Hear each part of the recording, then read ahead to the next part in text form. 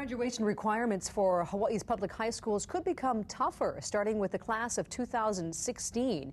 Today, a Board of Education committee approved a proposal that requires students to take 4 English credits, 2 science lab classes, 3 math credits, including algebra and geometry, increasing electives from 6 to 7, but reducing social studies credits from 4 to 3.